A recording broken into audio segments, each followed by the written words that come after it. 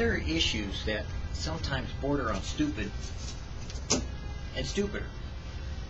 They go from dumb to dumber to dumbest. And then you think, how dumb can it get? And it gets worse. Jesus kind of dealt with that a lot when people were often trying to trap him in some way by some statement that he might make or some written law that might have been existing in the Torah or in the law and the prophets. And so, though they didn't have the answer, Jesus knew what was in the heart of men, so he could always answer according to what the direction of what God intended for the law to be, as well as the issue that was at hand to what the people were arguing about. I get frustrated. Now, I always have an answer. I don't have a problem with having where the answer is and what the answer is. It's always in the Word of God. God will always give you wisdom if you ever lack it. If any man lack wisdom, let him ask of God, who upbraideth not, but giveth to all men liberally. We're told that. It's a promise from God. It's in James 1:5. It's very simple. I only hang on to the simple things because I'm not the wisest kid on the block, but I am the smartest kid in the sense that I know where to go to get my answers. God. God is the one who wrote it, so God is the one who knows it, and God is the one who can reveal it. And since God says you can't understand it unless I reveal it, I don't expect people to agree with me. I fully expect them not to know. So I tell them, go where you'll get your answer. Because the Holy Spirit makes applicable, meaning that he applies the answer that fits for you. Now, I don't know what your answer you may need. You know, you may have a whole issue, going along that God wants to deal with, and you're busy arguing about some other topic. Well, God may not answer you according to the topic you want answered, but he will deal with the issue he wants to resolve.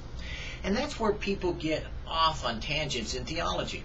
They try to create universal answers, and systematic theology has a universalism to it that in and of itself doesn't answer some of the questions that it purports to have the answer for. I don't know why people don't recognize that, but they don't. And so they apply oftentimes that same perspective of universalism that they are critical of to a type of theological predicate that they think that they can answer the questions thereof. And the answer has always been that simple. Go to God. Go to the horse's mouth. Get it from God and you'll get the right answer. Because God knows where you're at, what you are, and how you need to hear what kind of answer you need to hear. It isn't that he changes the answer, but he deals with the issue at hand so you'll be able to better understand the answer once he does reveal the complete truth. And the full truth is always contained in the Scriptures. It's from Genesis to Revelation. We have all that we ever needed and all that we ever would desire to know about God or about anything that has life, because all the issuance of life are in the book of life. And that's what the Scriptures are called. And so the Word of God itself is always the answer. As God said, ask me and I'll answer. Seek me and I'll be found. Knock and the door will be open. So one of the issues that I hear, the most ridiculous statements, made by Christians, and then the most ridiculous arguments promoted to those Christians to see if they'll trip up or fall down or whether they'll be able to answer as God would give them the wisdom to answer, is about homosexuality. It's like they argue and debate this stupid idea that somehow, homosexuals of course can be saved or of course can't be. They'll take a reverse polarity on both issues, sides of the topic, trying to discuss whether or not the issue at hand, salvation, is as important as the nature of the person, the homosexual question. The homosexual question is simple. It's a person who is choosing to exercise their rights and privileges according to their own understanding of what they want to do with another person.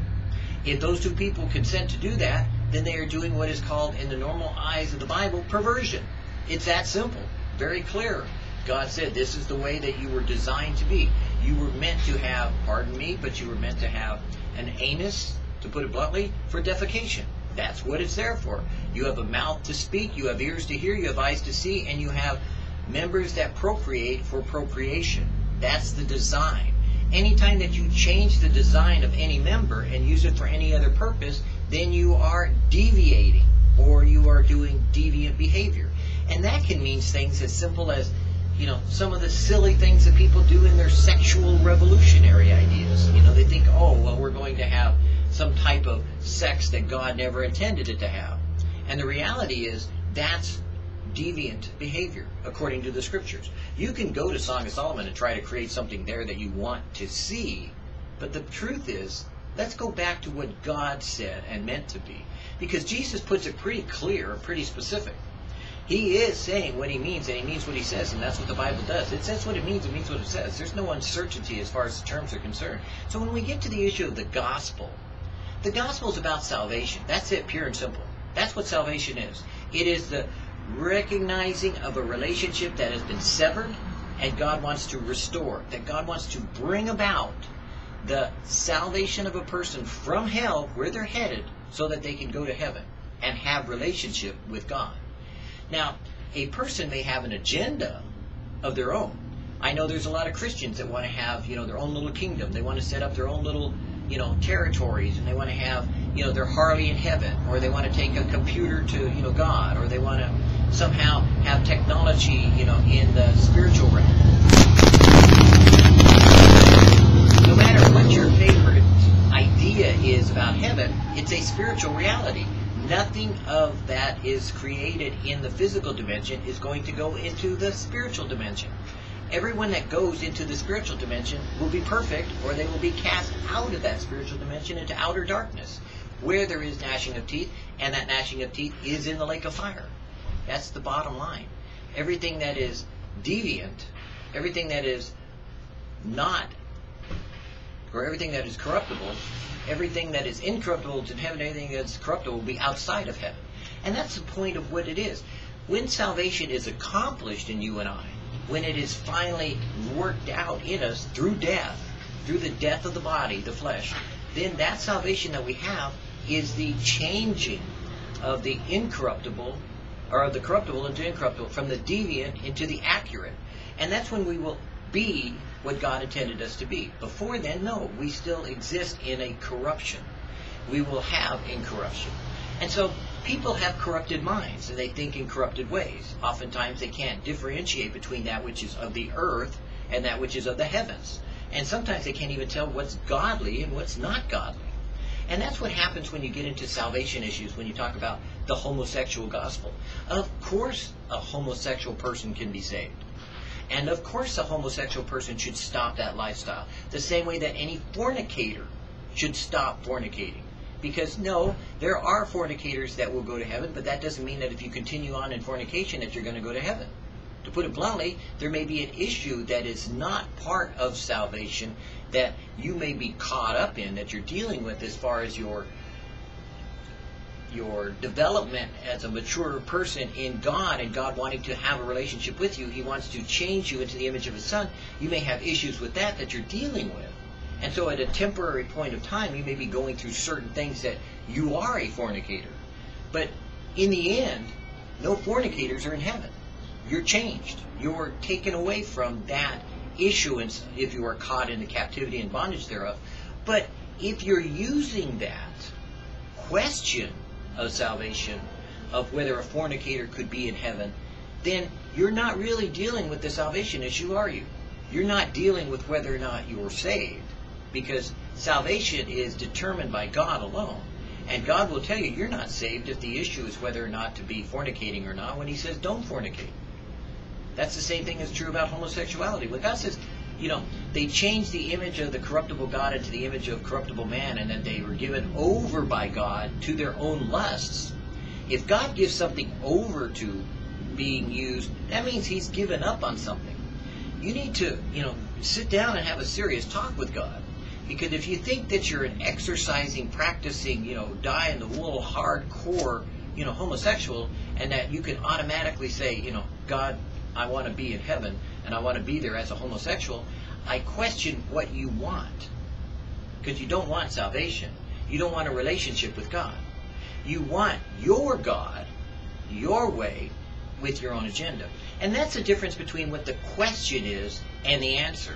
You see, the answer to every question about salvation is that anyone and everyone, all God has died for the sins of the world. Jesus was in heaven and heard the Father say, whom can we send to save the world? And Jesus says, hey, send me. So God did. And he sent his only begotten Son, that whosoever believeth in him should not perish but have everlasting life. And we know that. Should not. Doesn't mean they won't. Just because Jesus died on the cross doesn't mean you automatically get salvation. Just because Jesus took care of the sins of the world doesn't mean you automatically are forgiven. Just because Jesus has become the propitiation for sin of the actions that man has committed, both past, present, future, doesn't mean you can't find yourself in rebellion to God and still wind up in hell. You see, there has to be something more than just, oh, well, now that it's done, it's automated and automatic, and it's mechanization of the salvation process. No. You see, grace is extended to you in the sense that God is the one who extends it to you. By his mercy and by his grace we are saved. Not because only that Jesus died, but because God extends his mercy towards us, in that while we were yet sinners, Jesus died for us, opening the door for the opportunity of salvation to be accomplished in us. We look at the time frame and we say, oh, well, of course, we're not perfect, and that, we will be made perfect when we get to heaven. So we think of it as a process of salvation on the earth. And in reality, that's true. But as far as God's determination, before there was a foundation of the world, or before even the books were written, God already knew who would and who wouldn't choose him, who would be rebellious towards him, how it would all work out in the end. God knew the beginning from the end. And so he determined already, you're saved or you're not. It didn't have to do with whether you were a homosexual, whether you were a fornicator, whether you're an adulterer, whether you're a murderer, whether you're a child molester, whatever you were or are today. Because you see, God already knows in the end, will you continue on in that sin, or will you be forgiven of it? And that's the reality of where you are today.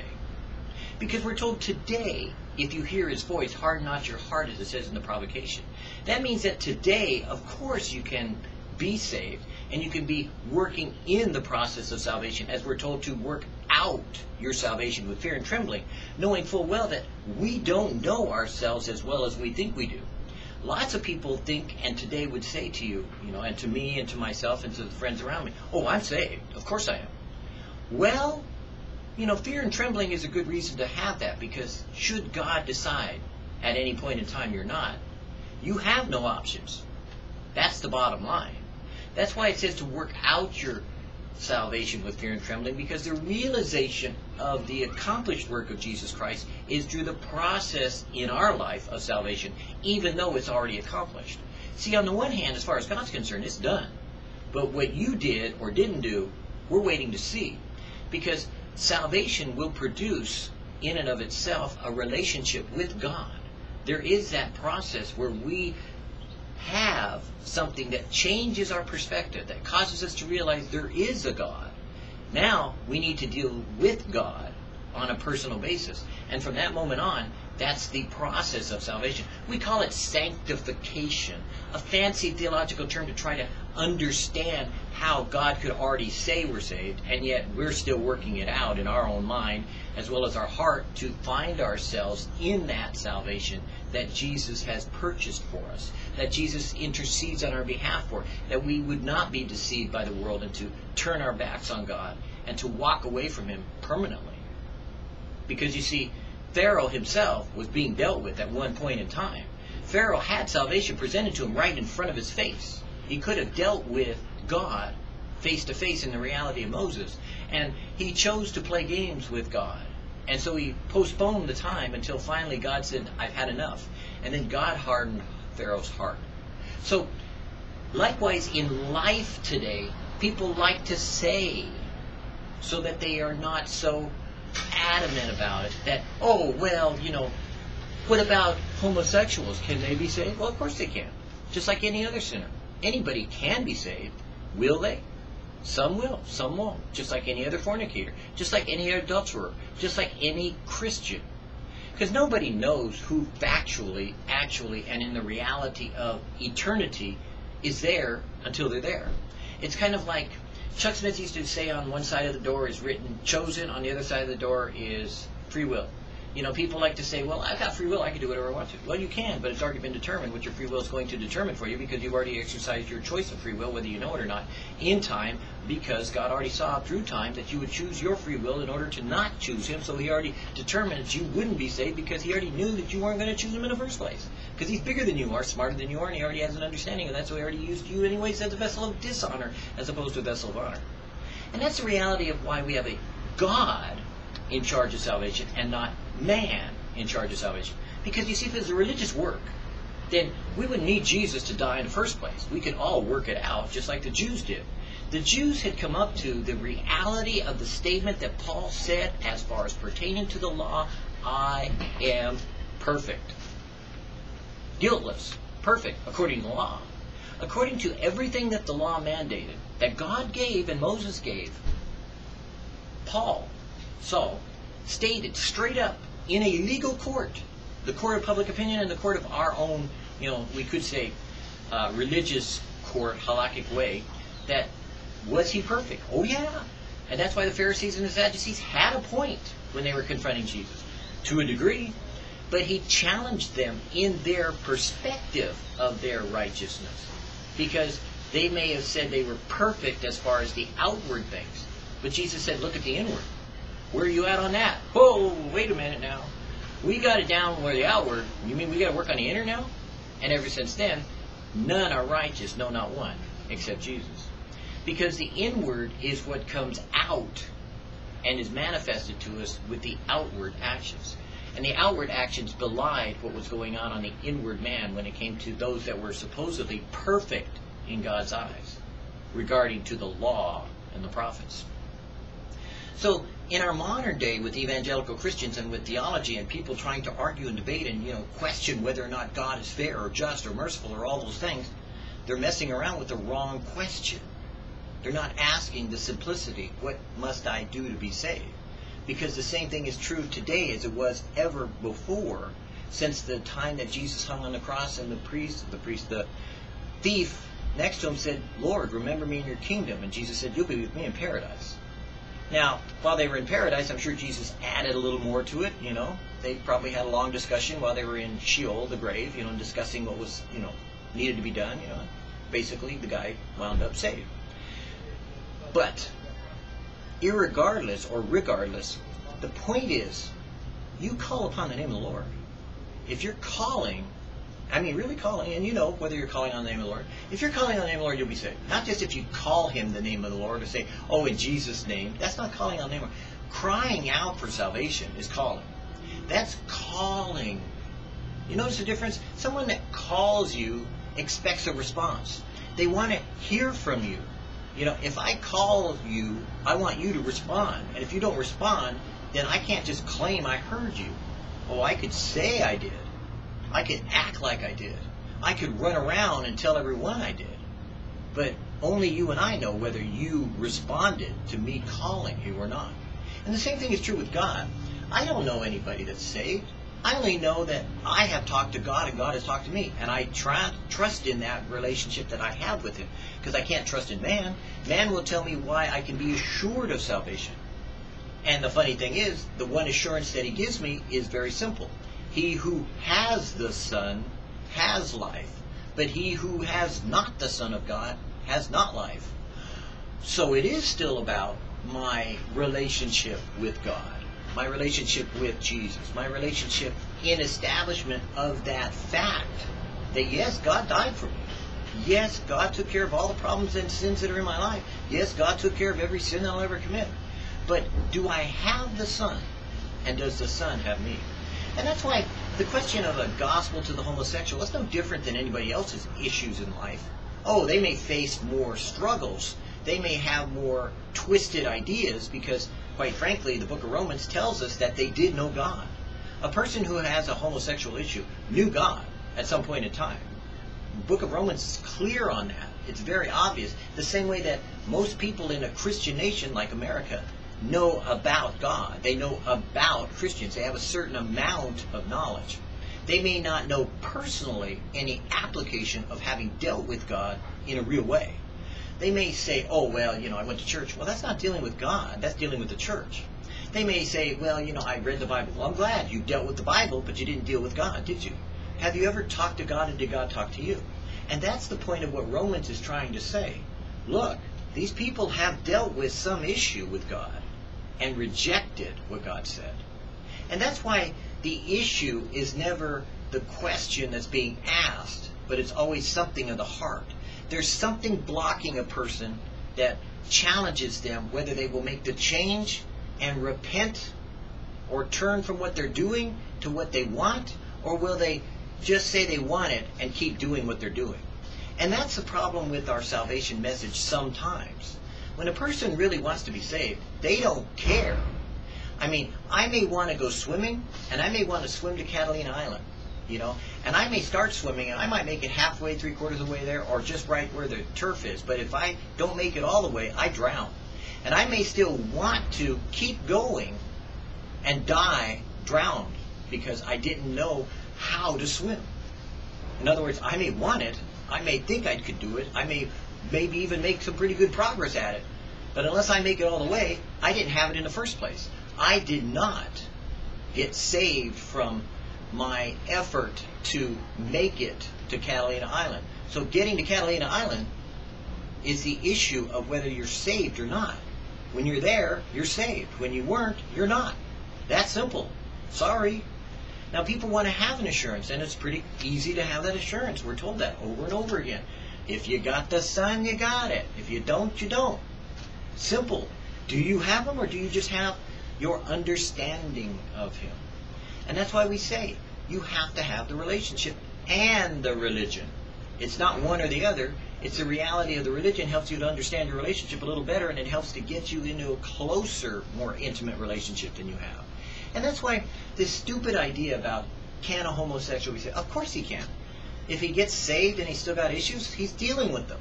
If you're not dealing with them, you're probably in trouble. You know, me personally, if I was getting ready to swim to Catalina Island, I would take swimming lessons. I'm serious. I would take swimming lessons. If I knew that I had to swim to Catalina Island in order to be saved, I would take swimming lessons. And you know what? I would work on swimming as much as I could, all the time that I could, any chance that I could. And I could take a lot of trips with a life preserver right next to me. And you know what? I may swim halfway and grab that life preserver. I may swim 3/4 of the way and grab that life preserver. I may swim almost all the way and grab that life preserver. But until the very last trip, when I finally make it all the way, I'm keeping that life preserver with me. And you know what? That's what life is when it comes to salvation issues. Don't give me your theology. Give me your grace. Don't give me your theological idioms that you think are dogmas or doctrines, but give me mercy and loving kindness. Give me the reality of what God has said to me personally. And I'll tell you that God will save to the uttermost, and He will do everything within His capabilities to influence the person to come to the salvation that God has provided for them. But if they choose to go to hell, it's because they chose to. A person who chooses a lifestyle to stay that way and wants to stay that way and refuses to change in any way, of course they're not saved. Any more than a person who exercises the things thereof that they want to make it, keeps trying but fails, always comes back to being forgiven because of the grace and mercy that's being extended to them. They cling to that. They cry out for that. They call upon God to be saved. And that's what you do every time you go and ask for forgiveness. It's not about asking forgiveness as though you're not going to be forgiven. It's asking for forgiveness because you're crying out to God to save you from yourself. Not save you from damnation or hellfire, because you know that God saved you, but to save you from the effort that you keep trying and failing in. You want to be better because you love the person that you're going towards, that's standing on the beach in Catalina Island waiting for you to make it all the way, who's going to embrace you and say, you did it, you won, you were the champion. We are the champions. No, but really, I mean, forget the champion part, but you made it. You swam. You know, and just about the time that you get close to that shore, you're going to hear a voice call out and say, walk on the water. And you go, wait a minute. You mean I've been swimming and I could have been walking? You mean I could have walked on water all the way to Catalina Island? And Jesus says, yeah, you could have. Did you? No. Should you have? Well, you know, you could have. And that's the point of grace and faith of where you're at today. I don't know about you, but me, hey, I'm walking on water, man. I'm cruising and snoozing, you know, and I'm not losing anything. I'm enjoying it, you know. I'm like walking on the nature of the waves themselves, and I'm looking around and seeing all the people struggling and they're swimming, you know, and I see these guys, you know, with their heads bopping up and down in the water, you know. I'm going, hey, breaststroke, backstroke, you know, side stroke, you know, hey, life preserver, you know, and I'm walking on the water telling them, hey, here's a life preserver, it's called grace. Hey, here's a life preserver, it's called forgiveness. Hey, here's a life preserver, it's called mercy. And I'm walking by them because they're still struggling while they're swimming to Catalina Island. I'm just walking there. And that's what the reality of God wants for you in your relationship with Him. Of course He wants you to know you're saved. Of course He wants you to know that you're forgiven. Whether you're a homosexual, child molester, a murderer, an adulterer, whatever, any of the number of sins that, you know, plague mankind from the beginning of creation all the way into this day, until the day of damnation, when all sin is cast into the lake of fire. Anyone can be saved. All people should be saved. Any person, including homosexuals, should be saved and could be saved and would be saved if they choose to be saved. And that's the reality of life. Are they choosing Jesus Christ? Are they choosing to be God's children? Are they choosing to walk and talk with God and deal with Him about their sins, whatever they may be, whether homosexual, murder, you know, any of it, all of it? Or are they choosing to hang on to something that's really the issue, and they don't want salvation after all? Because they're willing to say, like Jesus said, hey, don't tell me you got to bury your dead. Let the dead bury the dead. And He said, follow me. Don't tell me you love your mother, your brother, your sister, your family, or your friends more than me. You follow me. Don't tell me what you were going to not give up in order to follow me. But Jesus says, deny yourself, take up your cross, and follow me, and you'll be saved. Because where I am, there you will be. And I will give you more than what you think you have in your carnal desires and your fleshly will. I will give you the Comforter, even the Holy Spirit, who will fill you to such a satisfaction that not only will you be swimming on your way to Catalina Island, but you'll learn how to walk on water.